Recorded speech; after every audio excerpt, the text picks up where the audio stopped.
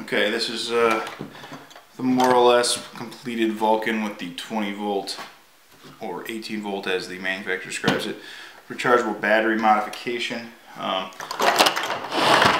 I've done is I've cut out the bottom of the battery box, removed the battery carriage retainer, and added essentially a stripped out mounting lug from the charger. I made a adapter plate out of Lexan and screwed that all in. So the battery simply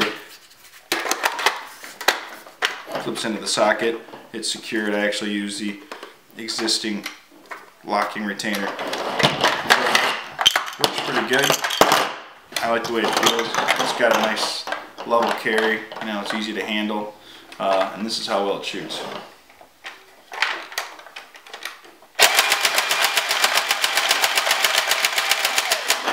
So I think that works pretty good.